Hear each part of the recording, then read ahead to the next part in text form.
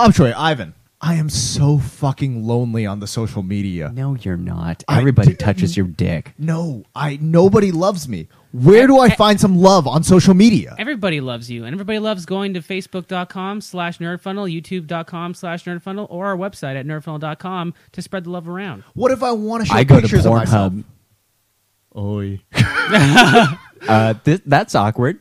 I want to show pictures of myself, and I want to see pictures of other people. What is the best way to find NerdFunnel? Oh, you can find Pornhub.com. And Instagram. You can search us on Instagram for NerdFunnel, and you can also tweet us at NerdFunnel. But until you can do all that, why don't you listen to us? Or go on to Pornhub.com. Or listen to us while watching porn. There's no better way to maintain your erection than listen to NerdFunnel.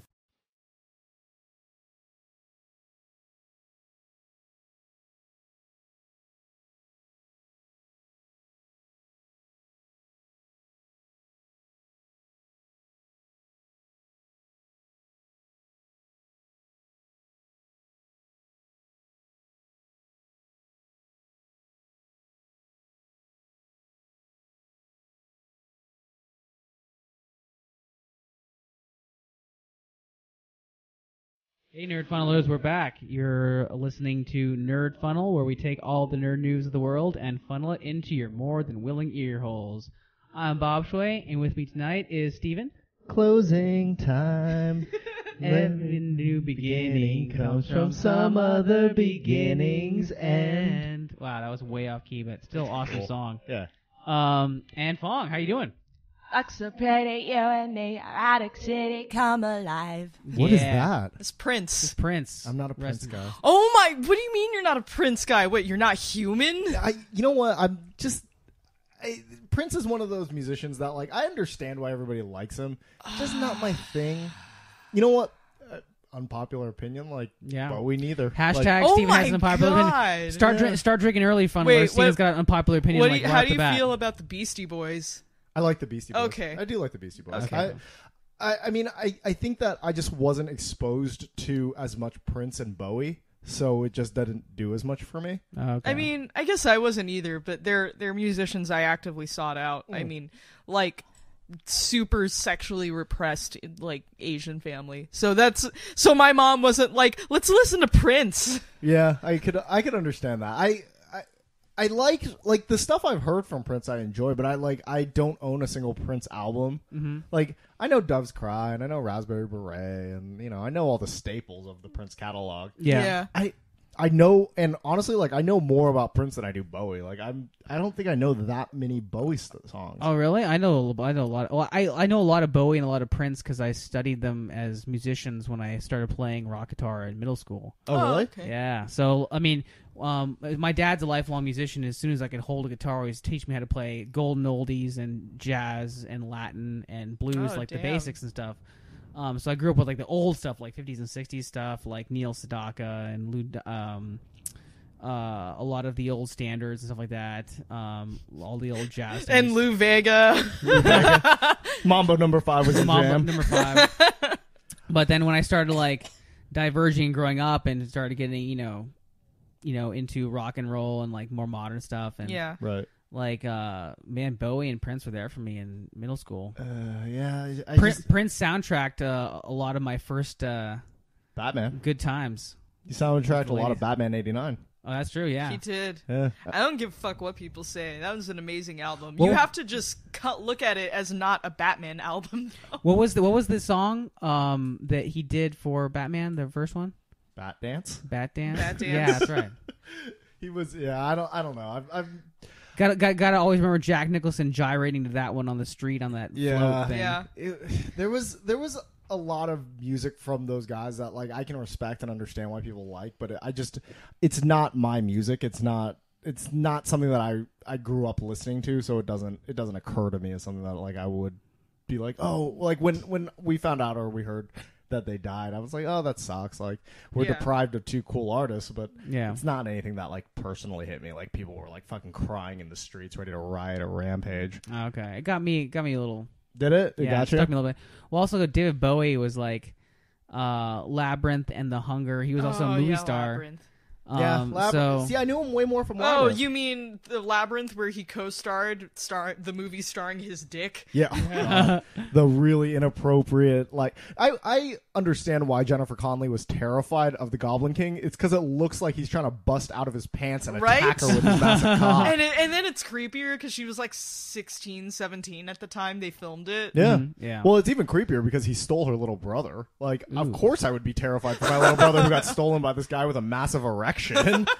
Did you guys ever see The Hunger? David Bowie in The Hunger? No. He played a vampire with Catherine Deneuve, and it was very like 80s, like kitschy, goth kind of movie. Susan Sarandon was in it. It was Susan Sarandon, Catherine Deneuve, David Bowie, and it was good. It's a good movie. I think I'm more familiar. Vampire chic. I'm more familiar with his role in Last Temptation of Christ. Okay, yeah. He's Pontius Pilate in that one. So Yeah. I mean, he did a lot of cool stuff, but He popped up in interesting places. Like he was Nikola Tesla in The Prestige. Oh, that's right. Yeah, that was really cool. That was a weird role for him. And of course, his all-time glory moment, Zoolander as himself. Oh, right. Oh man, that was great. So, speaking of Batman, I want to talk a little bit tonight about characters. We're kind of in between gigantic movie releases right now. Right. We're on the heels of March, Batman vs. Superman. We're on the heels of Captain America Civil War, just released. We're upcoming going to be having X-Men Apocalypse and Suicide Squad. So we have all these like huge IPs telling stories on the big screen that a lot of them have been drawn from comics and stories that have been told before. Like the spoilers, the death of Superman in Batman vs. Superman, is reminiscent of the death of Superman, Doomsday. And Dawn of Justice is pretty similar to Dark Knight Returns in a lot of aspects. So very true. And then, of course, Marvel's Civil War, huge comic book arc, a story we've already been told, now shown on the screen.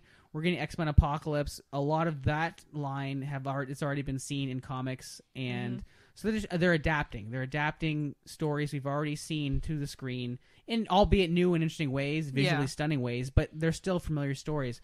So, and then we'll have Suicide Squad coming up as well, and we'll have Doctor Strange, and we're going to get stories, but they're probably going to be stories that we've already seen in the comics. Right. So I was kind of wondering, and I was kind of thinking today about what kind of stories we want to see our favorite characters partake in that we haven't seen yet. Like, let's just have a fun in a break between our reviews and critiques of these massive IP releases of movies.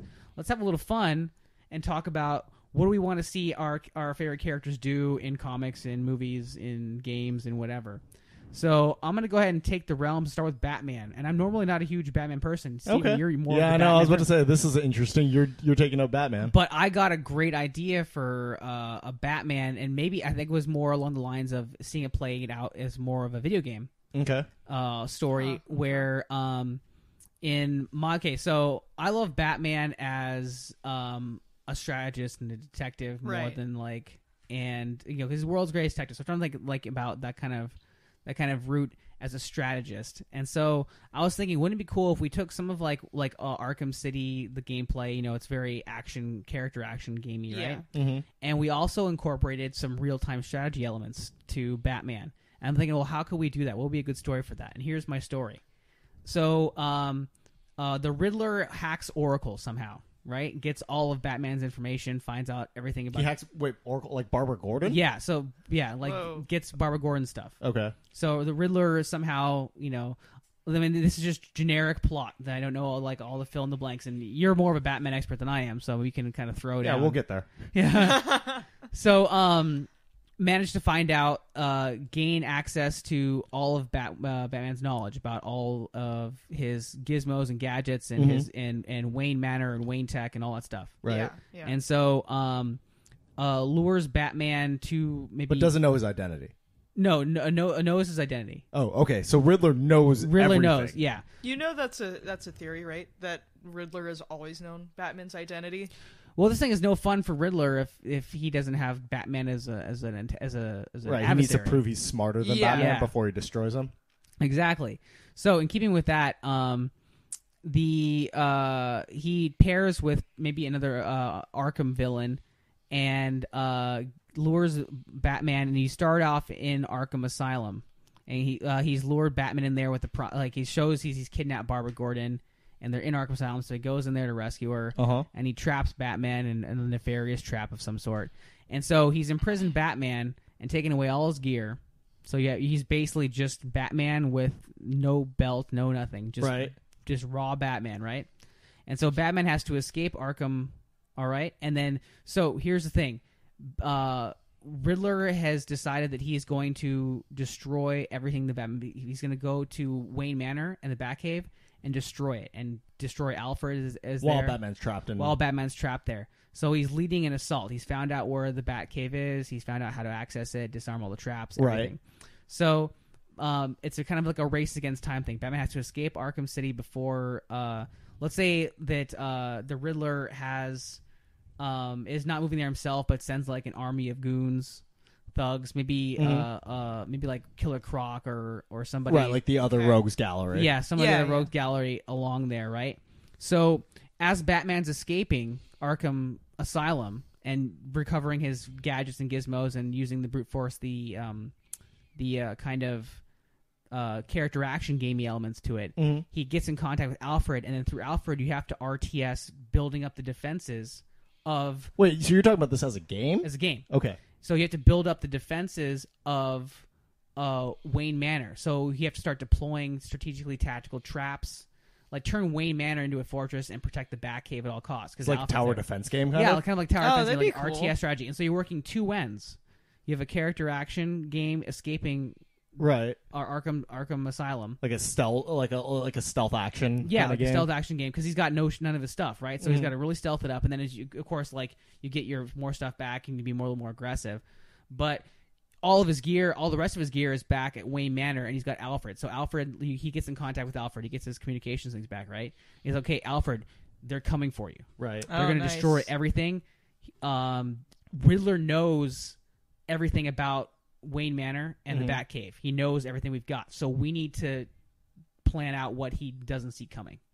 So then you set up a real-time strategy. Like you have a grid over Wayne Manor. You start deploying traps and like kind of like a command and conquer thing where you have to like use resources of the Batcave to kind of build really quickly new things that the Riddler won't know are there, so that you can defend against the incoming onslaught. So then you have like thug squads coming in, and you kind of defend the Wayne Manor until Batman can get there. And then at the end, you can kind of combine the two up, and then the two of them face off in kind of a head-to-head. And then you have like you're doing like the Batman action stuff while all the traps that you set up are also kind of assisting you against these waves of enemies. Yeah, but that's at Wayne Manor. So you're defending using Alfred to defend Wayne Manor and the Batcave.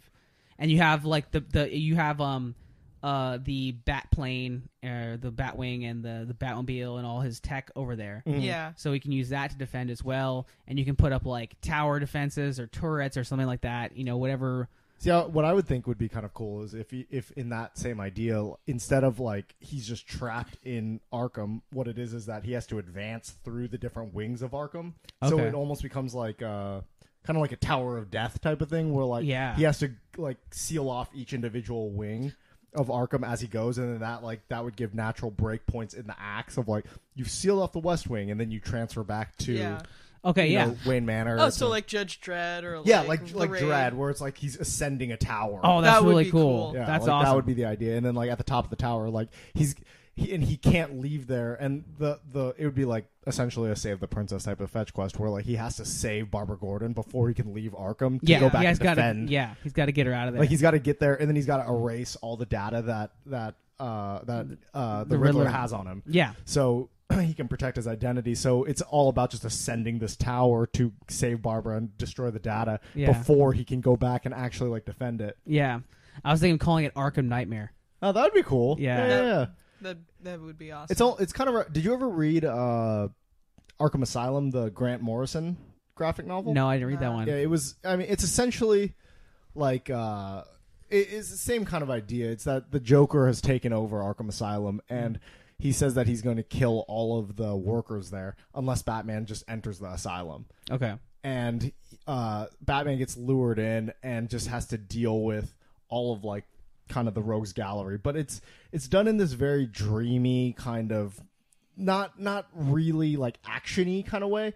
It's that he's super ineffectual throughout the entire thing. Yeah. Where it's more about him kind of like observing these people and kind of like hiding from them versus actually like confronting like all of these villains and stuff, because he knows he's overpowered in Arkham Asylum. Yeah. Gotcha. And it's like very Alice in Wonderland, where the Joker's kind of touring him through the asylum. It's very creepy and weird. It's a great book to read if you guys haven't read it yet. Grant Morrison? Yeah, Grant Morrison. It's his first major work on the Batman title. Okay.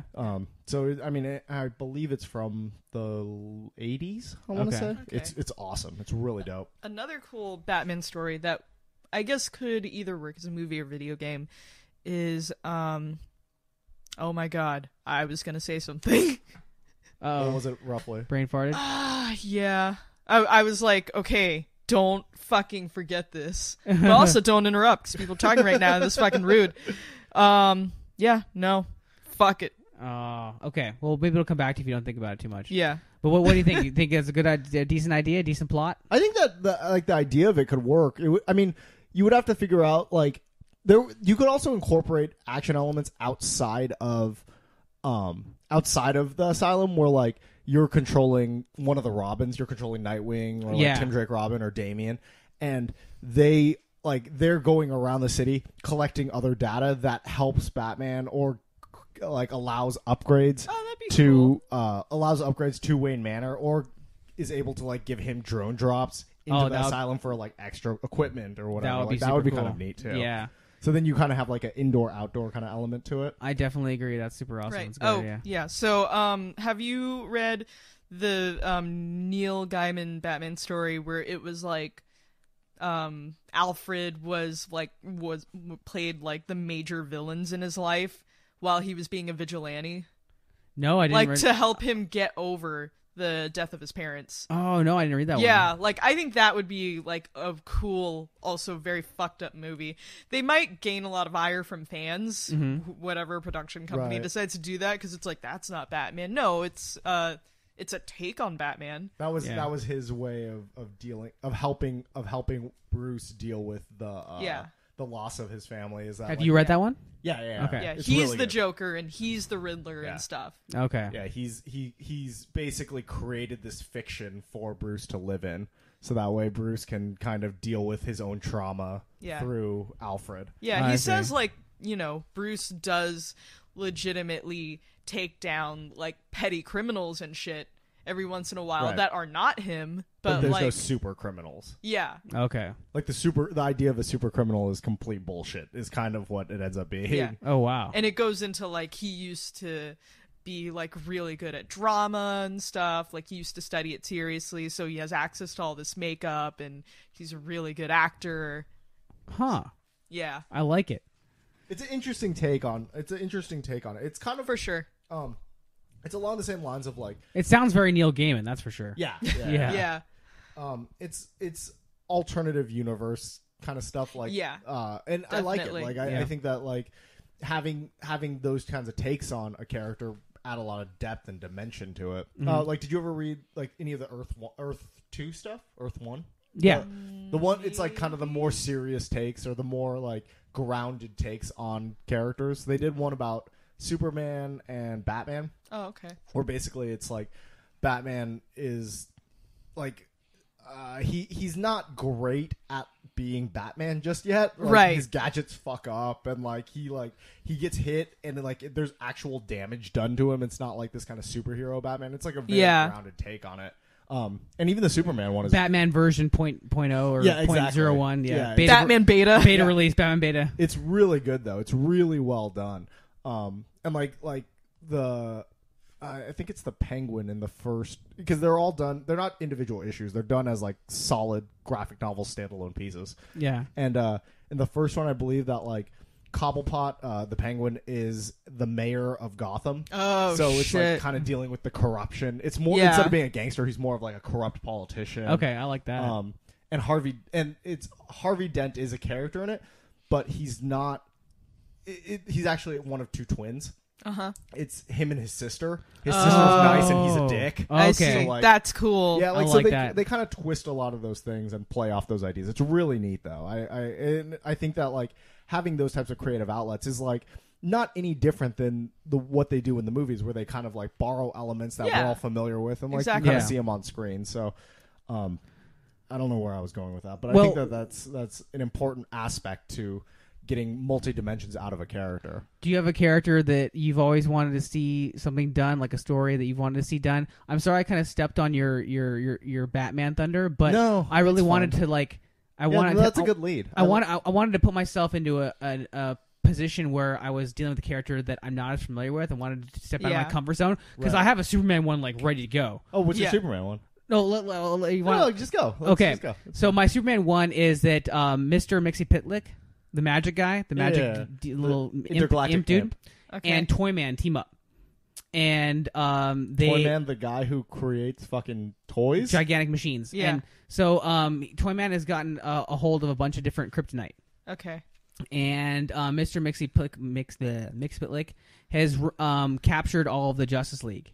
Okay. Okay, and so he's This trapped. is the character who the only way you can defeat him is by getting him to say his own name backwards, right? Yeah, yeah, basically. What's his name backwards? I just Insult him or I just needed a magic caveat. So I needed a way for Superman to be removed. So they're why couldn't you pick a cooler villain like Black Adam or something? well, Black Adam's cool. We could do that. I This mean, is cooler than a fucking intergalactic imp wearing a purple suit. I mean, this is a character who was once voiced by Gilbert fucking Godfrey. Godfrey. Oh, wow. well, the villain's not important. It's the situation that's Okay. important. So the Justice League is captured, Okay. and they're all imprisoned, and they're each Toyman's got these gigantic kryptonite powered robots, each of which the Batman goes up against them and says Superman goes up and fights them, and he's like, you can go ahead and fight them, but if you destroy them, the kryptonite's going to rob you of one of your powers. Oh. And so, like, they're all the Justice League is captured, and they're like gonna get killed. Mhm. So, Okay. and then they go up against so Superman, like, for instance, goes up and has to save Hal Jordan Okay. from this device, this kryptonite powered device. And so Superman just like, he's like, oh yeah, like, this is no problem. Like, 1-2 punches Toyman. Toyman, like, he's not like the biggest, most deceitful villain, the most powerful villain, but the kryptonite, when he saves Hal Jordan, robs him. So each Justice League member he saves takes away one of his powers. Oh. So the kryptonite robs him like of one of the powers that he's got each time he saves. Permanently? Just permanently. Just, Wow. like, undoes his power. So Does he know what power belongs to who? no, he just but he knows. He's like, go ahead and save him, defeat him. I know you can. He's like, but will you, knowing that you're going to lose your powers? Like, you're not going to be able to defeat that. Like, you can save these people, Yeah. but you're going to lose your powers. So Superman's got to decide. So he goes up and he just defeats one of them. Let's say he fights Robot and saves Martian Manhunter, and then loses his heat vision. Yeah. Who would or ever then- save Martian fucking Manhunter? Or that though? he goes and fights. He saves Flash and loses his super speed. He goes up and fights to save Wonder Woman and loses his strength. But as he progressively saves them, doesn't he also like gain them as an ally? No, they're gone. They're removed. That's No, but I mean, like, if he saves Martian Manhunter, won't Martian Manhunter be able to help him now? yeah. They can help, but they have to go save the other Justice League members. And if Right, but like then the key is just fucking save Batman, and he's got a plan to defeat everybody, and then just let Batman do whatever the fuck Batman does. So, that's one of the things I need help with, is because like that's why I need the magic caveat, is that it's like a prison version of Metropolis, and so once they're saved, they're taken out of the prison version of Metropolis, like an enclosed Metropolis. Gotcha. So They're teleported back to the regular world. Teleported back to the regular world. So Superman has I to still say Batman figures a way out how to save him. So- and give Superman back his powers. So here's the thing. So he's losing powers, and he keeps fighting, and the fights are getting harder and harder. and he keeps fighting to save them, even though he knows he's going to keep losing powers. And by the end, eventually, he's just a man. So the last one he saves is Batman, and then he loses all his super senses. Okay. Like he has no hearing, the vision. If he loses super senses, do you mean like he's just back to regular human, or do you mean like he's like now he can't see, like he's blind and he's deaf? No, just like all his super senses. I think it'd be even more powerful of a statement if like he gets stripped down to like below human, like typical human senses of like now he's just blind like disabled. and deaf. That's not a bad idea. That's not a bad idea at like all. Yeah, Superman that'd be is pretty now cool. like kind of super crippled or whatever, you know, like he's super impaired. So now that he saves everybody, and now that he's completely devoid of all his powers, they're like Mr. Whoever the villain is like, okay, well, how do I keep Superman from like down permanently? Like, even though his willpower is still there, like how do I defeat his will? Mm-hmm. Yeah. Right.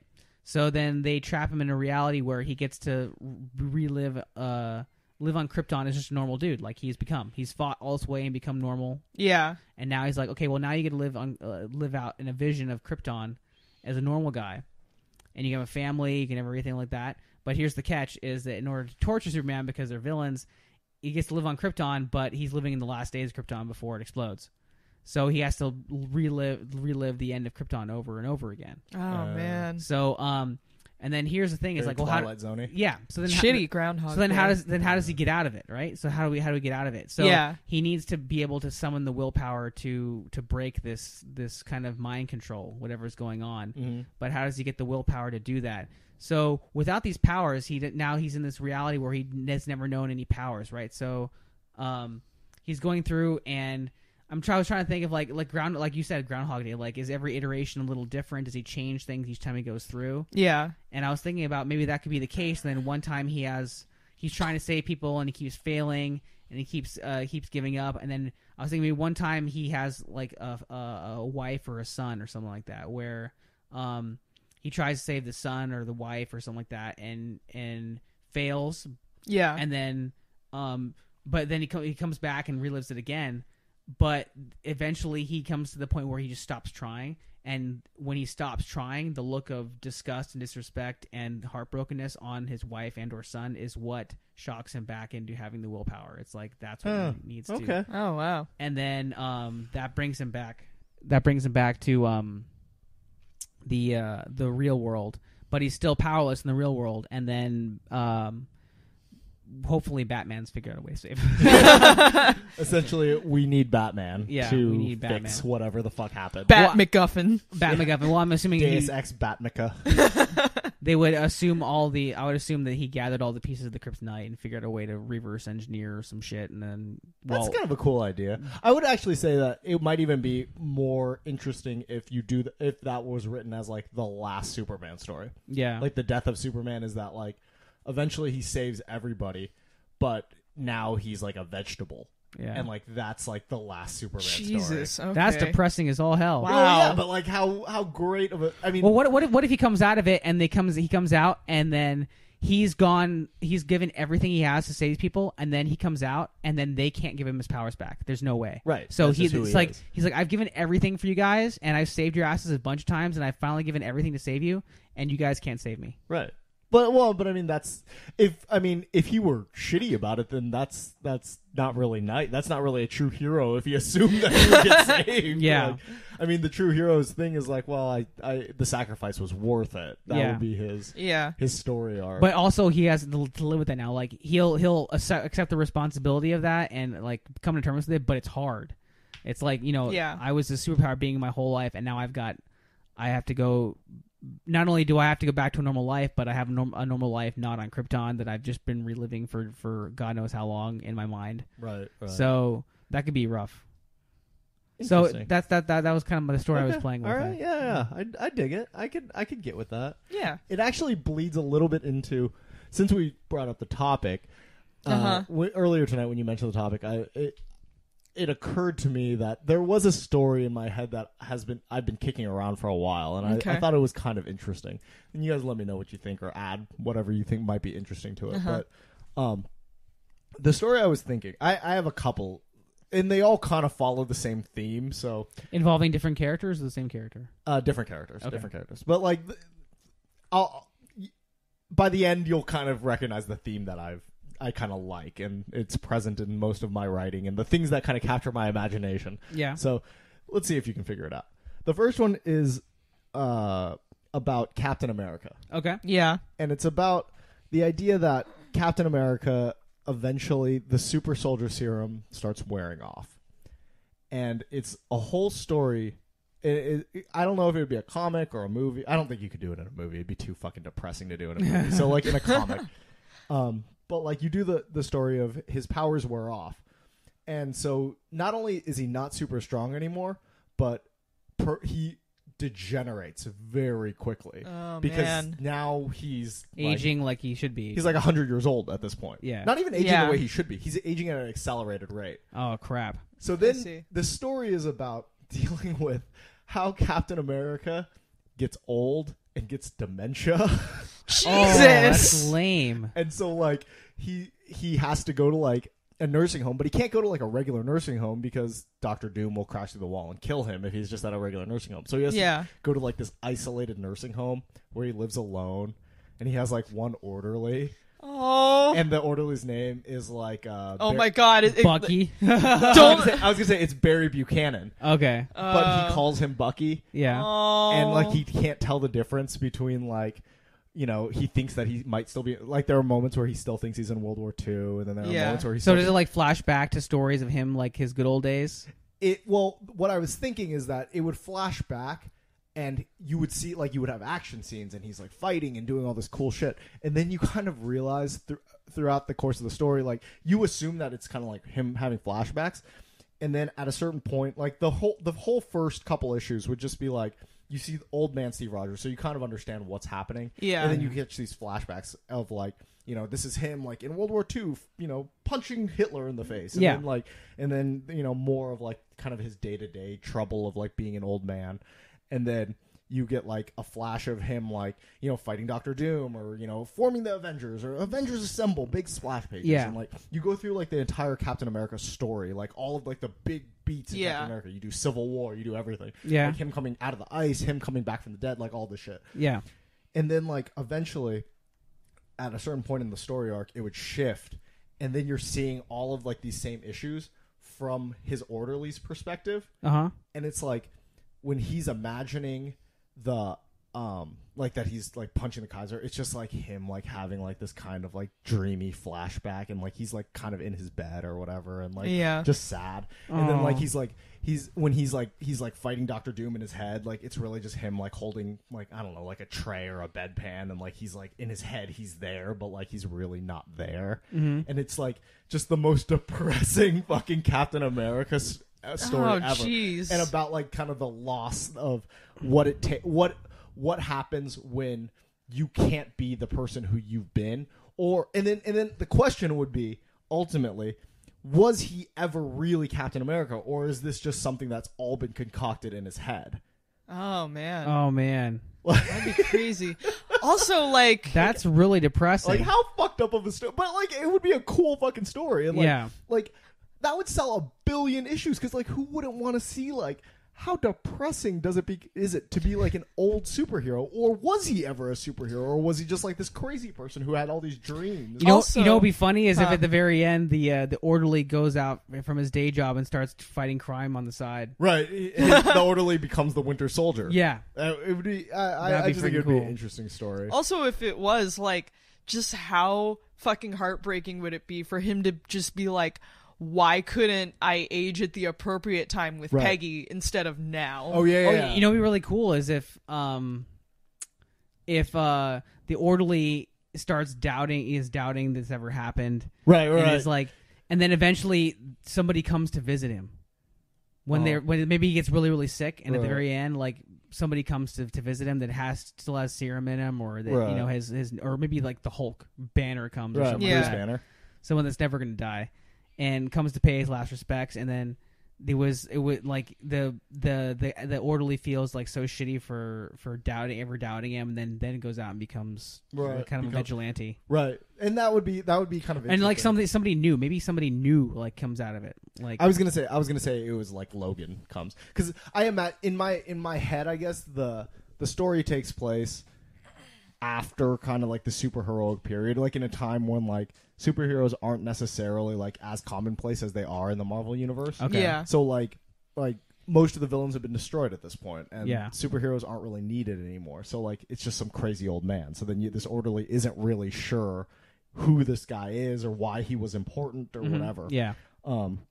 But like he still kept somewhat in isolation just in case he has enemies that might come back. I see. But Logan, because he never is going to get old and never is going to die, Right. just Yeah. still roams about, and he like shows up, and you know he pops his bone. He pops his bone. He pops his claws out, and you know he's doing his whole Logan thing. And then that's when the orderly kind of realizes, like, I think that would be a cool That's story. really cool. And then it's Yeah. like and then Logan at the end is like the only one there when finally Steve Rogers lets go and like slips off into that good night. Yeah. And like, God, it is such. And then like the last imagery is like Oh, the last image is. Oh, you know, I got it. It's him taking his claw and carving a star in a little bedpan or whatever he's using, yeah, and that then would be puts it cool. on his chest and leaves. See, that was I was gonna say the last image is just like a black panel with like almost like a light shining down of just Logan outlined, resting a flag on a bedridden Steve Rogers. Well, that's pretty good too. And it's That's just noble. I don't know why it would be like, I don't know why like it occurs to me like this is the most depressing story about Captain America I could think of, and like this is the story that would capture, because it would really like, I would be very interested to read that story of like how an old person deals with that. Yeah. Mm-hmm. And it's not something that we ever deal with in like in comics or in media, of like what happens after the credits of these movies, or what happens, Right. Yeah, that's true. you know, like Someone's still trying to explain the internet to Steve. Right. That's what I imagine happens, like, in between the Avengers movies. right, like he's trying to understand how the internet works. He's What like, is "What's a this? meme?" It's a coffee maker. Right. It's like language. Well, and it's the idea of yourself versus the reality of yourself too, because like now he's He can't be Captain America. he can't be anymore. Captain America Right. anymore, so he's had this ideal, his identity, and it's all slipping away from him. Right. And in a way, it's kind of interesting, like how that kind of parallels like real America, like the good old days. Were they ever really that good versus what we Right. are now? Right. So it works on a lot of levels. I like Yeah. it. Yeah, I think it'd be a cool story, and I think it would. I mean, and then you have like, I mean, you could even run it like 6-8 issues of just like the first 4 are like kind of more straightforward, and like you're kind of seeing these these flashes of the story, and then like a lot of it is just mainly it would just be day-to-day life of like how this guy deals with this. Yeah. And like does he even know like how lucid is he, and kind of Just making a very unreliable narrator. Right, Yeah. exactly. Awesome. and it Dude, that's a really fucking genius idea. it's a really kind of cool idea. I would It's- totally help you write it if we didn't if get sued. If we didn't get sued, Right? We could totally write it. Yeah. Okay, we'll just make Captain America then. Captain Or America. Captain America. Uh-oh. Bobby blowing up. It's anyway, the idea of it I like, especially since the Old Man Logan, we're getting the Old Man Logan Right. movie coming out soon. Let's talk about that for a second. It's going to be rated R. They're going to make so it rated are R. they actually going to do Old Man Logan though? It's going to be based on the Old Man Logan story. It's going to be rated R. But so much of Old Man Logan's tied into the rest of the Marvel universe. Like Old Man Logan is not just an X-Men story. It's like everybody's story, kind of. Yeah. I mean, you read Old Man Logan? No, I haven't. Oh, it's pretty fucking genius. I have a Okay. copy of it. You need to fucking take it home. But it's fucking great, and a lot of it ties into not just the rest of the X-Men, but like actually the X-Men as a whole don't really play that big of a part in it. It's kind of a road story. It's about like Hawkeye is like his traveling buddy, who's now blind, by the way, which is interesting. It's along the theme of what we've been talking about now, just Right. taking shit away from everybody. Right, exactly. And so Deprivation of senses. yeah, and it's about him, like Logan, kind of overcoming and understanding who he really is in a world where the villains have essentially won. Yeah. And I don't know if they can do it without the rest of the Marvel universe. I'm interested to see it. I mean, it's gonna be. It sounds like it's gonna be Hugh Jackman's final hurrah. Yeah. Well, he's been Wolverine for 17 years now, or 16 years. Has it been? Wow. X-Men was 2000. Oh wow. Yep. It was X-Men and Spider-Man that started this whole movie cinematic universe kick, and he was on board from the very beginning. And you know what's crazy? If you look at him back then and you look at him now, he looks better and more jacked in the latest and X-Men. Yeah, he looks huge. In the Wolverine than he does in X-Men the first one. Yeah. No, It's he looks ridiculous. gigantic. Man, Hugh Well, Jackman. that's kind of like Downey. Oh, Like, yeah. RDJ Yeah. looks like by Captain America, he's way more yoked than he was in the first Iron Oh Man. yeah, Yeah. for sure. Like he was never fat, but like I wouldn't say he's like paunchy or anything, but he's Yeah. like, he's definitely got a little more weight on him. He's not like Yeah. yoked out superstar that he is now. Yeah. Which is, Well, it makes sense in the context of the movie too, because I mean, he was he was a billionaire alcoholic playboy who was in prison, Right. so he's not going to have a yoked out body. But then he steps up and starts being an Avenger, and then he's going to start training. yeah. Also, in his personal life, I think he got like super hardcore into Wing Chun. Oh, wow. and, like, Yeah. in the real RDJ life. The Yeah, real RDJ.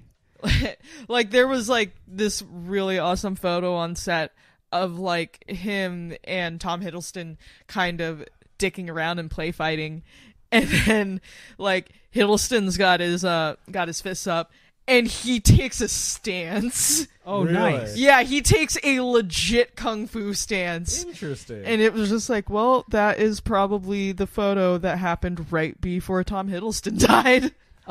Speaking of Tom Hiddleston, just a quick detour side plug. Yeah. The Night Manager on AMC, Tom Hiddleston and Hugh Laurie.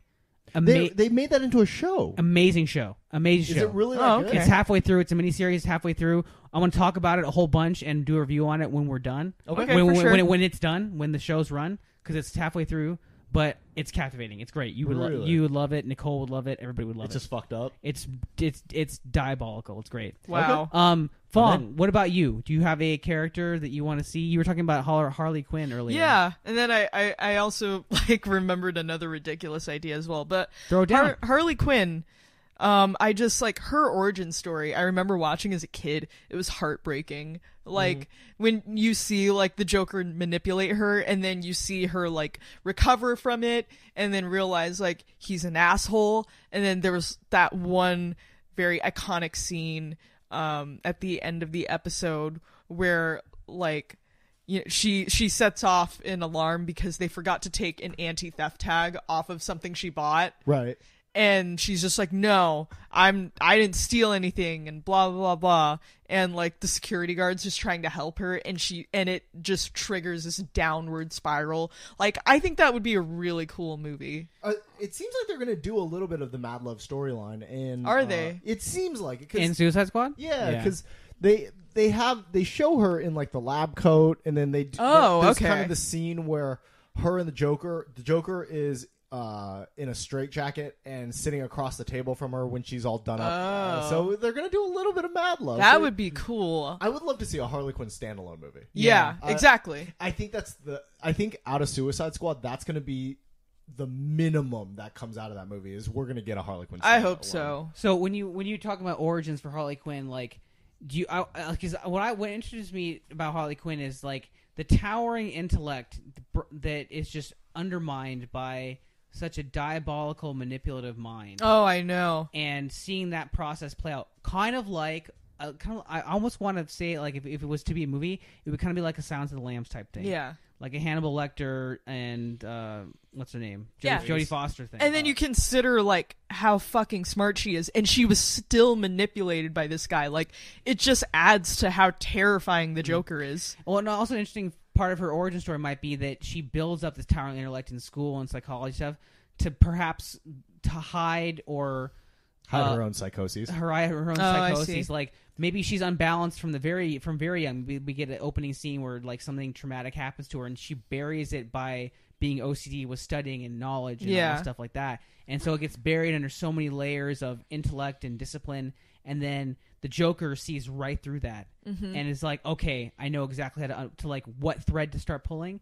and eventually that whole carpet's just going to unwind. That would be pretty fucking And cool. I would anecdotally agree with that because every girl that I've ever known that has studied psychology is a fucking psychopath. Really? Oh yeah, they're every girl in college that was a psychology major, at least. No offense to our fans who are. Yeah, psych major. Yeah, and this is completely anecdotal.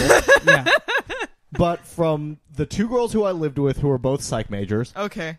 and a girl or 2 I may have dated that were a psych major, I would say that they're all fucking sociopathic psychopaths. You know what? There was a guy that I dated who, his ex-girlfriend, also a psych major, fucking crazy, and a fucking selfish, like horribly selfish person. I would Wow. imagine that part of what draws people into the field of psychology is that there's something fucked up in them and they're trying to understand it better. Or Yeah. justify it. Right, or That too. justify it, or prove the normalcy in who they are, Yeah. and then as a result, they go into psychology. It draws that type. I think that a lot of times that it's like there is something messed up and there's a huge ego behind it that they have to use the institution of psychology to build up kind of like a wall of defense so that they can never be deconstructed themselves. They're too afraid to look in on themselves and be Right. like, okay, Well, this is what's wrong with me. It's one of those things where like if there's a name for my condition, then it means it's okay. That type of type just of mentality. justification. Yeah. Right. We're falling into like a funnel of love. I know, right? A funnel of love hole. Yeah. But no, a Harley Quinn origin story also would be cool because I would like to see how she gets so good at fighting. Yeah, Well, she's exactly. supposed to be like a gymnast, I think. The gymnastics part would be kind of cool to see her develop, Oh yeah. like a montage of that and like weapons expertise. Like that'd be kind of cool. Yeah, too. she does just seem to be like good at everything. Mm-hmm. And like that, the handing over of herself to that. I would be very interested in seeing the process, the point at which she hands herself over, because like with any psychotic break, there's like a handing over. It's like, okay, Yeah. I'm surrendering control of my own mind to this external ideal of the Harley Quinn or Right. of whatever, and so Yeah. you just hand yourself over, and it's a liberation because you're freeing yourself from your own control. I think that's kind of like the point of the Harley Quinn Joker love story to me, is that it's just this. It's perfectly encapsulates so many ways of like what love is. It's just like it's complete psychosis. Like it's Right. just, Yeah, you lose yourself completely and in the other person. right. And sometimes in a bad relationship, you become somebody you don't necessarily want to be or should be. Right. You go against your better judgment, you do terrible things, or you just end up being not the person that you ever wanted to be. And the other person knows this a lot of times and will revel in it, like the Joker. Right. The Joker enjoys it, probably gets off on it. But see, I feel like in most relationships, see, again, we're saying the funnel of love, but that's fine. That's fine. I feel like we have to understand that, like, in a lot of ways, nobody ever sees themselves as the Joker. Nobody Right. ever, in any relationship that you've ever had that's terrible, almost nobody ever sees themselves as the terrible one. No, the ego won't let you. You're never the Right. bad guy. Right. They're always the one who is like, oh, I was manipulated by this person, or I've learned Yeah. from this, or whatever. Like, Yeah. even Hitler probably thought he was a good guy. He didn't think he was like this horrible fucking No, absolutely. mutant person. No. He felt his like reasons were justified. Yeah, Right. it's all about that moral justification. I like that I've compared some of my exes to Hitler. At this point. Oh, that's rough. That's rough. Not inaccurate, but rough. So now we've all kind of got a story out we've wanted to see. Oh, I have one more. Oh yeah, one more. Yeah, Do you guys have more? I do have one more. Yeah. All right, let's run through them. Go Let's ahead, see what we Fawn. got. Okay, so Mine's gonna be depressing, so we'll go with yours first. or do we want to go with yours first? Since yours is depressing. Is yours uplifting? Yes. Okay, let's start with yours. Yeah. Okay. Let's end on a high note here. Okay. So mine is that the idea would be G.I. Joe. Okay. Okay. Franchise, at least most people are somewhat familiar with. Retaliation was good. I liked Retaliation was fun. good. I did enjoy Retaliation. I enjoy anything that The Rock is in because he always has a good time on screen. The Rock is so good in everything. There's no. I mean, The Rock is never bad in any movie. He's been in some movies that aren't great, Right. But he's he's not never bad. bad Yeah. in them. I know. He's always having a good time. And you know what the thing about The Rock is that there is probably nobody in your life that you could ever say has a better time or just enjoys their life more than The Rock. I want to play a D&D game with The Rock and Vin Diesel. That would be awesome. Wouldn't that be fucking fun? That would be fun. I actually have a story about The Rock that I can't talk about on here. Oh wow. Oh, can we hear it later? Yeah, totally. Okay. All right. It has to do. Way to blue ball our listeners, Fong. Good job. I'm If it's a good sorry, enough there's story, like I'll some leak it. legal things. Okay, first of all, I want to stress that I did not fuck The Rock and like I was paid off or something. Okay. I mean, that would be cool, but That would be awesome. Okay, but All right. So what's so- your idea? Okay, so the idea would be, again, this might be a comic, or I don't know if this would ever work in a movie because it's probably not shooty enough to be in the G.I. Joe franchise. But the idea would be that eventually the government realizes that G.I. Joe is a special task force mainly designed to fight Cobra. Yeah. And yet Cobra still exists decades on. So Right. they're not doing a good enough job. right. Yeah. So the government comes and shuts down G.I. Joe. Oh. And it's about what happens to these people after they have lost their jobs and they have nobody to fight anymore. Like what their home lives are like as a dude named Shipwreck. Yeah. Or like as like the guy who was this like Snow Job, who was a real character who was their Alpine expert whose name was Snow Job. That is an amazing I had an code action. name. I had an action figure of him. Okay, there Yeah. you go. So So you've gotten a snow Like, job before, is what yeah. you're saying? I had a tiny plastic snow job right. When you were very young. when I was a little kid. But so like what are these people's home lives like? Snake Eyes, librarian. Well, like He can't talk. yeah, he can't talk and like so what happens to these people once they have nothing left to And do? and you know, we get really real with it, and they have like they have like all these battle wounds and like all Right. these things act up. They're They have all fucked up, they have PTSD. PTSD. Yeah. And then like Scarlet and Duke are together, but like can they hold a relationship together outside of like the thrill Battle. of combat? Yeah. Like Right. like where like Duke is now like a janitor. Like he has no Yeah. marketable skills really anymore. So like and nobody wants no like mercenary groups will hire him because like he's a disgraced soldier at this point. So Okay. like he has Are to they go- all dishonorably discharged yeah, or what? like Okay. they're all dishonorably discharged. Like so, they all have to get like menial work. So like, That's so, lame. So like Scarlet is working in a diner at like the Oh. graveyard shift, and Duke is like a janitor, and then they just come home and they. It fight sounds like a lot. sitcom. It sounds like a sitcom, honestly. Really? See, like you imagine. I imagine it as like kind of just super depressed, like a slice of life, super depressing kind of Okay. like they can't make it work anymore outside Okay. of the thrill Yeah. of battle. Like Yeah. like Duke can't get erections anymore. Like he like can't get it up anymore because he's like there's nothing as exciting in life as fighting. So Yeah. like now he has to go and like he's like a high school janitor too. So Okay. like the fucking kids make fun of him and shit. Like they throw shit at him and they talk about how creepy he is. And he's like, Oh, I'm a that's fucking depressing. war hero. Yeah. Like, Yeah. I stopped like the weather machine at one point, and so I fucking shot at Serpentor, and I took a snake in the heart for all you fuckers. Yeah. And like, at the end of the day, like nobody cares about him. That's And then sad, he has man. to come home, and Scarlet nags him, and like she gets harassed by truckers at her. Like You're right. You trucker- do have a running theme with these. Like, let's just grind these superheroes into Well, let's just sad, make 'em depressing real. husks of their former Actually, selves. what that does remind me of is kind of what they did with the Losers and the A-Team. Oh yeah, the loser. Oh, yeah. those are both great movies. Like very enjoyable. yeah, movies. I enjoyed both of them. Yeah, for sure. Jeffrey Dean Morgan in the fucking Yeah. Losers Oh was so god, good. he was amazing. And Also, Chris Zoe- Evans. Yeah, Chris Evans was great. He As was the great. Comic relief. Yeah, he was Zoe awesome. Saldana was good, and the fucking the dude with the cowboy hat. Oh, Cougar. Yes, I don't know who the I saw actor the is. A-Team. I didn't see the Losers. The Losers is good. I'll It's have to watch it. really It's really good. It's really enjoyable. A-Team is great though. I'm really bummed that they didn't do another A-Team movie because I thought it was fun. Yeah, know, and it did. it It, was did fun, well, yeah. didn't it? Made its money back. It was Bradley Cooper and Liam Neeson, and Quentin Yeah. Rampage Jackson. Yeah. and Charlton Copley. it was a good time. Oh yeah, Charlton Copley was in that. of Dude. Hardcore Henry fame. Yeah.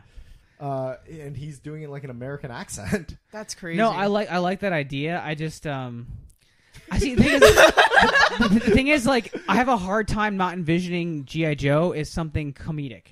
Yeah, okay. So, like, But that's what I'm saying. Bring the realism to it. I understand. Like, I understand the situation being real, but I feel like I want to see it as like a sitcom, like a Friends thing where they like all have to live together now. Oh yeah. I don't know. I see it. See, like in my vision of it, like they can't Now- afford to live together. now- Like they all live in shacks. Does the same thing happen to the Cobra team? Does No, Cobra runs, Commander? No. or- What ends up happening is the hubris of the U.S. government to disband GI Joe Yeah. results in Cobra like just running winning? amok. Okay. And that then- makes sense. Yeah. And then I can see that.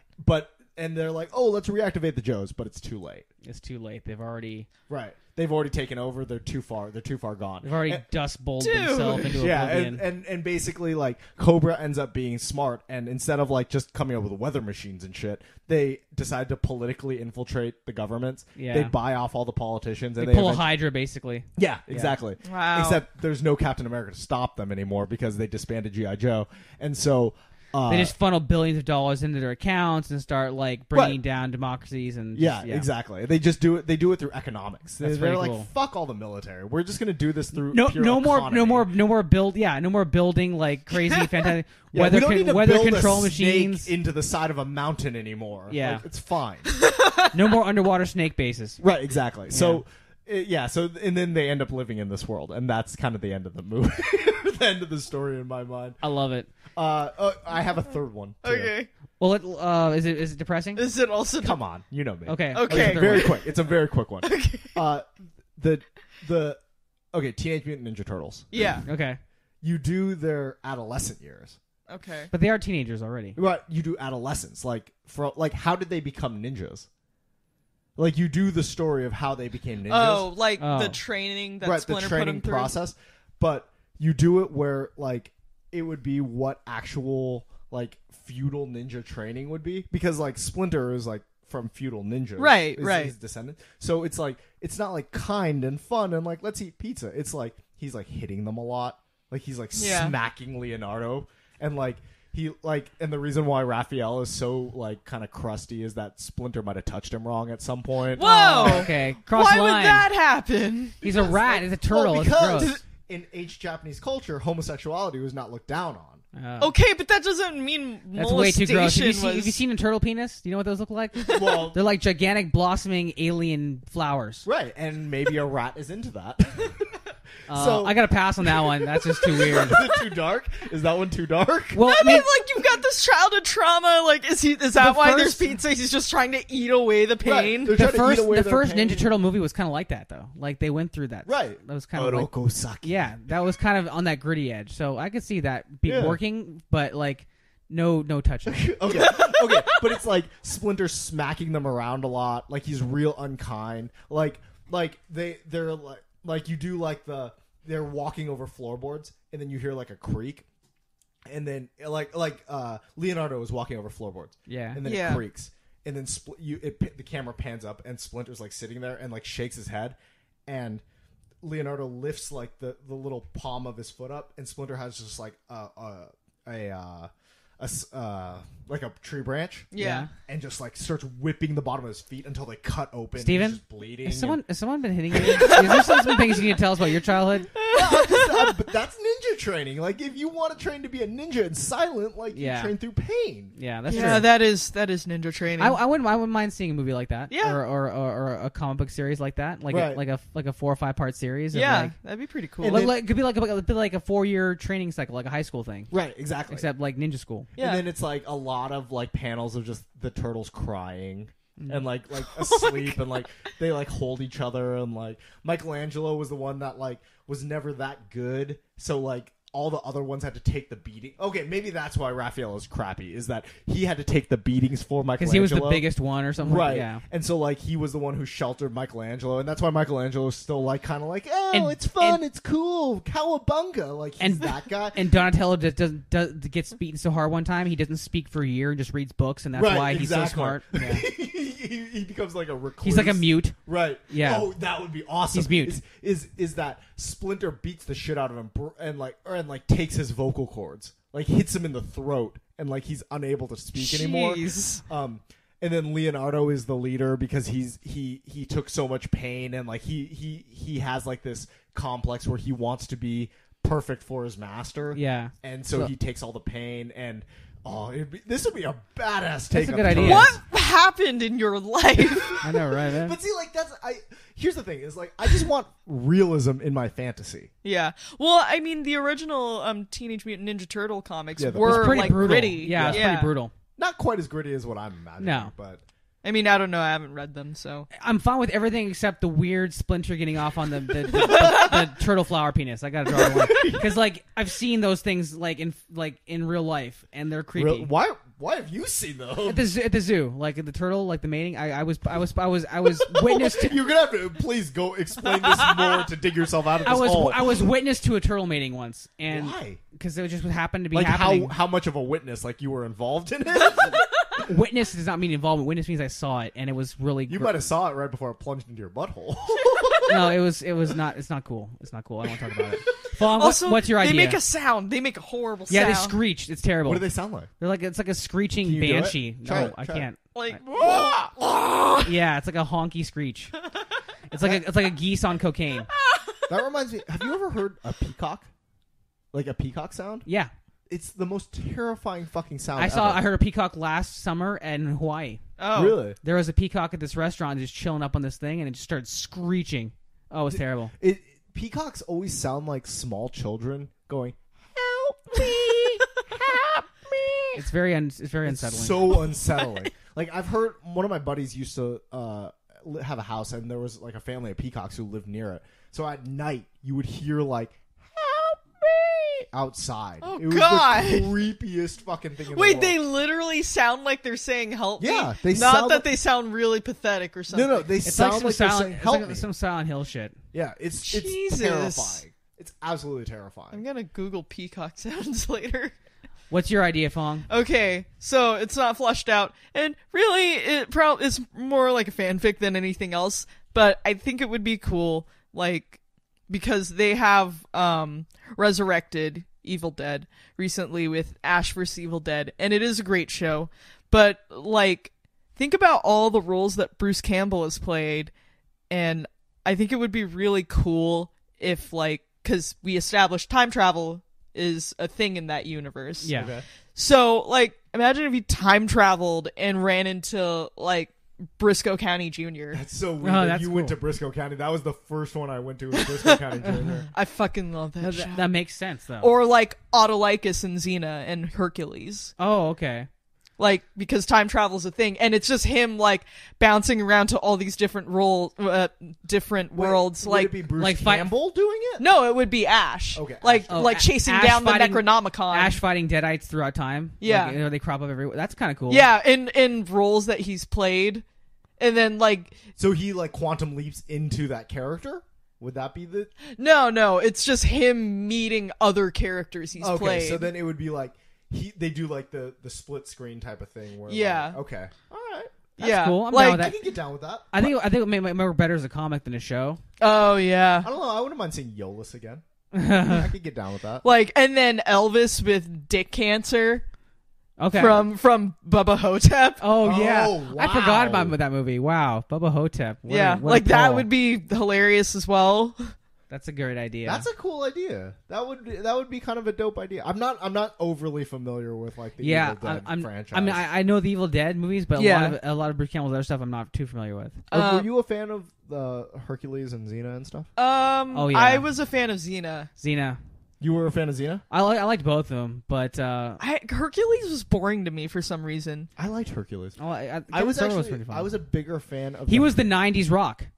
He was. He Kevin was Sorbo. the Kevin Sorbo 90s was the Rock. 90s He was. Rock. Yeah. He reminds me, or those shows always remind me of a very particular time in my life. Yeah. Of like when I was very coming of age. I remember. Do you remember when before Hercules was a show? Yeah. it It was was a movie- It was a TV movie. series Yeah. of TV movies. Yep. I remember there was one about like he goes to Hades, and there was this one where the girl that offers herself to him in that show, like she strips down and like Yeah. he doesn't fuck her. And Yeah. I remember as an adolescent, I was like, why wouldn't you fuck her? Like, and I was in my grandpa's house watching TV, probably sitting next to my grandpa. I don't remember that, but I remember just sitting there being like, "I would fuck her. Why wouldn't you fuck her?" Yeah. Like, I don't understand. I could not process it. Oh my god. I concur. It was a very coming of age era for me too. Yeah. And I remember thinking like, wow, Xena's really hot. And it was at that time when I was transitioning. Like at first I watched it because I had watched Hercules, and Xena was a character on Hercules. Right. And so when Hercules was on, I was in like late elementary school. Yeah. And Xena wasn't like hot to me. And then as I started transitioning and she got her own show, gradually she became like this like hot to me. And I'm like, Xena never did it for. She's too strong of a jaw. Really? well, and Gabrielle too. Gabrielle was super But hot as well. I started noticing, and I'm like, why is she? What's different about her? What's changed? And then it was kind of no, very. it's me that's It's changed. me changing. very coming of age era. I totally concur. But yeah, I just thought it was cool because it was like she kicked so much ass. Yeah. And she was a woman, and we didn't really have that back then. And chakrams don't get enough press. Yeah, that's true. Chakrams do not get enough press. Do you remember that period of time when those shows were coming on? It was called the Action Pact. That was the name. Yeah. That was the name of that. Yeah. Block of Really? programming. I did One not of the know other that. shows, oft forgotten, is a show called Vanishing Sun. Oh which- my I god! remember the show. I remember that show. at all. I didn't think of it until you mentioned it. It's a story which is about an two Chinese brothers. Okay. They escape kind of like a Tiananmen Square-esque type of situation. Okay. And flee to America. And then it's a story about one of them is like a musician. He's like a violinist, but he's also like very good at kung fu. And then his brother, who's kind of like the perpetual fuck up, but becomes like in with the Chinese gangsters in America. And it's like a coming of age story, and it's also like a immigrant story. It's really fucking good. It's a great fucking show. I wonder if it's on Netflix. Or Hulu. It's not. I look for it everywhere. Really? I'm sure it's terrible. But I remember it as a kid because it was formative to me because I was like, oh, it's Oh, I would fuck her. the violinist kung fu guy ends up with a girl who was on 90210. A very good looking girl, and it's a girl that I'm sure I can't think of her name, but I'm sure you would know her if you saw her. Look up Vanishing Sun on IMDb. You will know this girl. Okay. Okay. But it was a very reminiscent story. So between Hercules and Vanishing Sun, as those two shows, like I fucking like that's my childhood. That was your childhood TV right there? Like that was my first introduction to like live action TV that I really really enjoyed and felt like this is serious, this is real, this could happen, like that type of shit. Oh man, does anyone remember Beastmaster as well? Yes. Yeah. Fucking Beast, the TV show, not Yeah. the movie. Yeah, the TV show. Yeah, the TV show Beastmaster. I totally remember that on WGN. Yep. I remember watching WGN Yeah. had all the action blocks. it. Yeah. So speaking of stories we like, before we end tonight, let's make one. Okay. All right. So let's pick a character we all can handle. How are we gonna do this? So we'll okay. Let's do it this way. Do you want to do a comic book character? Yes or no?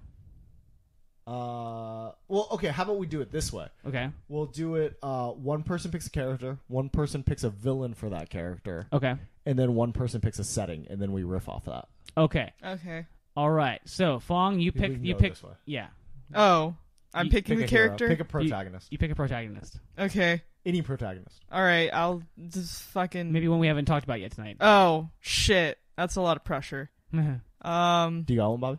What's that? You got a protagonist in mind, or I'm trying to think of one that's kind of does not get enough press at all. Yeah. Yeah.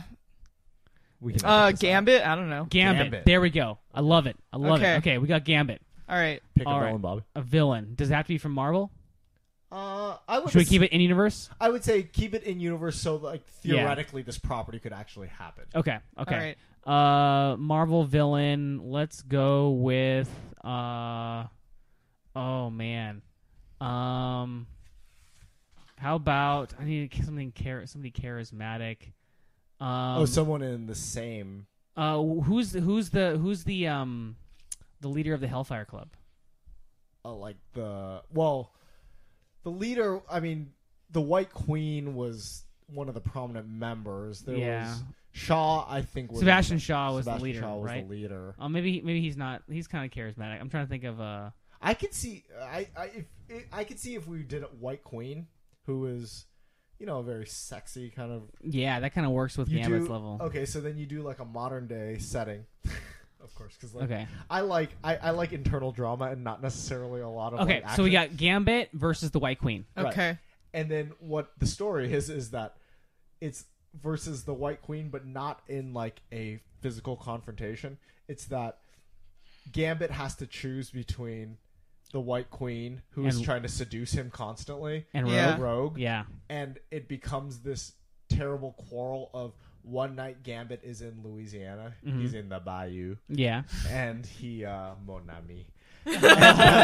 Mon cher. Mon cher, yeah. And so one night he's going to take care of some stuff with the Thieves Guild. The Thieves Guild. And gets real drunk on whatever bayou moonshine that they have. Bayou Shine. And I would say that maybe he makes a very poor decision about hooking up with the White Queen. Okay, because she's trying to seduce him. She's just happens to be at the same bar and she's willing. You know what's really Okay. cool about Rogue versus the White Queen? Huh. Is that Rogue is like all about physical power. Right. And the White Queen has all these crazy mental powers. Right. Well, here would be the thing is like they end up fucking in the bathroom, like really dirty. Like he bends her over a stall. She's looking Does into she it. kind of mind wipe him, like making pretend it's not her? No. No, just Like he just does it okay. because he's horny. And Yeah. drunk. Also, Is he currently dating Rogue? Yes. Or, okay. Yeah, he cheats on Rogue. Okay. Shit. And then the whole story would revolve around his guilt and how he has to hide this from Rogue. And like how he tries to play it off, but constantly he thinks about the White Queen. Yeah. And the versus part of the story is him versus him escaping Rogue to go jerk off by himself. Thinking about Was this this- other woman. No, this has to be a filmable comic book. Or This would be filmable. This would be like Original Sin or like some type of no. Here's what I'm. Wait, this is my question though. Given Gambit's powers, he can kinetically charge anything. When he jerks off, does like the splooge just like shoot through? breaks through walls. Breaks through walls. Logan's like, damn it again. Again. But Fuck you, babe. Here would be the drama of it is that like Rogue can't hook up with Gambit in a meaningful way. Yeah, Right. but She can give him but hand jobs, but she can't blow him or she can't have sex have with him. unprotected intercourse with them. Right, That's because- not true. There are dental dams. Right, but it's She could it's put not, his not the same. fucking put a What if plastic what if bag out of her over it? what if out of her anger she steals his powers away like almost permanently, Oh. or like maybe they think it's permanent like she did with Miss Marvel, Okay, yeah. and then Gambit's powerless and now the X-Men can't use him anymore, and so they ditch him. Right, and so now and then he goes back to the White Queen, and Yeah. he's like, Mon cher, she left me, and I want to be with you. and then she's like, I'm not interested in fucking you if you have no powers. Yeah, you exactly, idiot. right? Yeah. And then it's like he has to live with the guilt of like he created this whole situation for himself. Yep. And then like he tries to like he goes back to Rogue and he's like, please, mon ami, please let me explain, mon cher. I am. It is only because I cannot touch your pussy. And I had to go find some wet spot with the White Queen. And now Rogue can't. Why did he become Italian? now That's just Rogue my really bad friend. and now Rogue. Not only can she not touch other people, she has no control over Gambit's powers because she absorbed them so right. quickly. Now she can't touch anything. Anything. Right. Anything. She has to be in a bubble. Oh yeah. So now she's fucked too. Right. So everybody just fucked each other. Oh, I love it. Right. This is like the most depressing So X-Men story. now And then Ash shows up chasing the Necronomicon. What the fuck is this? the X-Men can't use Gambit or Rogue. Right. So now everybody's on their own, Right. and then the White Queen goes back to Sebastian Shaw's like, "Hey, now's a good time to fucking attack the X-Men. They just lost two of their best." Right. Well, and then what happens? Here's the internal conflict: is that like one night, obviously Cyclops and Jean, because we're taking place in a universe where Cyclops and Jean are still together. Okay. Yeah. Cyclops and Jean go to bed together, and like they're kind of they've had a couple drinks out. Like they went out with Rogue, and Rogue's like crying on their shoulder, explaining the situation. But And- not literally. Not 'cause literally. She can't do that. Good call. But Crying in her bubble. right. And so Jean is like, oh, Gambit's such a dick. I can't believe Remy would do that. And Cyclops is like, well, like I get it. And like, so then they have like this huge fucking blowout. She's like, I can't believe you're siding with Remy on this, Scott. And then Scott's like, I just understand. Like, a man has certain needs, and like Rogue couldn't. What are you saying? That's what you think Wolverine, about. And then Wolverine steps in because he hates fucking Remy LeBeau anyway. Right. So he's like, dude, that bub was bad news from day one. So then Cyclops and Wolverine are at it again Right. on a new level. Right. And so then they're fighting. Right. And then the whole House of X is in disarray. Right. And then what ends up happening is Sebastian Shaw shows up with the Hellfire Club. Right.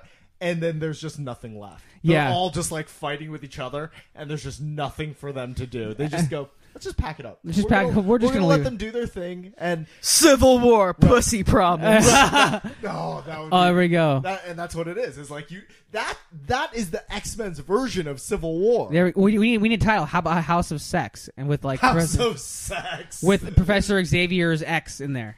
Right. Oh man, or I don't know. That's the title, but Gambit and okay. We got ourselves a fucking comic. We got ourselves a show. This would be a comic that love would be it. so cool, but be like so it could great. never be made. Like Marvel doesn't have the balls to make this fucking comic. Not now, but we're maybe a few years down the line. Why am I so intrigued by like family and just Yeah, life you're drama? very intrigued by like mundane everyday shit injected into like These morose, Yeah. just terrible, and not even like the torturous things. nice stuff of like how the fuck does Captain America suddenly know how to use a computer in Right. a few months? Right. Yeah. But more just like, how do they deal with these big issues that like everybody kind of has to deal with? Yeah, But like, how do you deal with them as a super superpowered person? level. right. Like I'm very fascinated. Just like, I mean, we talked about it on the cast before. Like in Star Wars, I'm very fascinated by the idea of that like Han Solo and Princess Leia couldn't hold a marriage together. Like Right. that's Yeah. the most fascinating part of That Force was Awakens to me. that was the clincher for you. Yeah. It's like what happened? Like what were they doing? Yeah. Well, I recently was thinking about I saw Speed on TV. Yeah. Okay, And then it was followed by Speed 2. Yeah. And Keanu isn't back in Speed 2. right. So, like, it led me to this question of, like, how the fuck do you guys not hold a marriage together? How does Sandy Bullock and Keanu Reeves not hold a marriage together? Like, they went through this crazy fucking experience. Yeah, And they couldn't hold a relationship. Well, the thing about it is sometimes when the relationship is based on like one moment or one pivotal thing, then if that's all there is to it, then eventually that the novelty of that shit wears out. And it's Right. like, well, go out and have some new shit happen to you, and then let's figure it out. But And if you can't have some new shit happen to you, then they But you it can't kinda always have a fizzles. bus that needs to go. yeah. I was gonna say, Yeah. do they try to Well, 'cause reinvigorate their nothing can- marriage with like a bomb and a bus? a bomb not- under the toilet. Like, that's like, Nothing can live up to that hype though, because so it's like you've already maxed out, you've saturated the Right. relationship's excitement level, and it's totally nothing compares to the hypeness of that, and then it's kind of fizzles out. And but things- see, like, to me, that's what Speed 2 should have been. Like, they shouldn't have went back to, like, the well of, like, action adventure.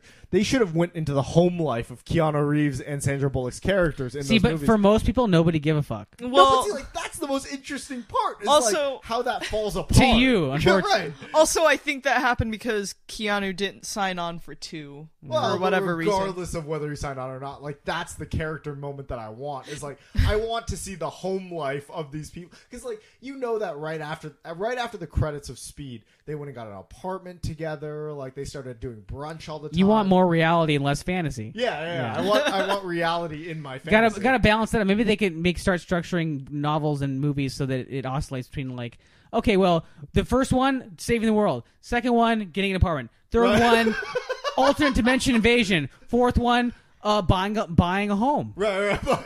like home the two- renovations, adopting a pet. Right, the couple arguing about one wanting to go and spend money at Whole Foods and the other one wanting to spend money at Costco. Exactly.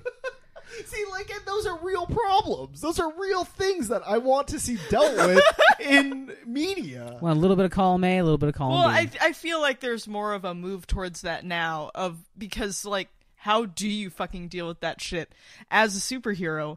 And that's why we're seeing more like I don't know. I feel like we're seeing a bit more humanism in our comics and shit. Yeah. Oh yeah, well, because like there's how many times can you write a comic about an interdimensional being coming in and destroying everything, and and then Superman punching punching it it, to and then yeah. Yeah.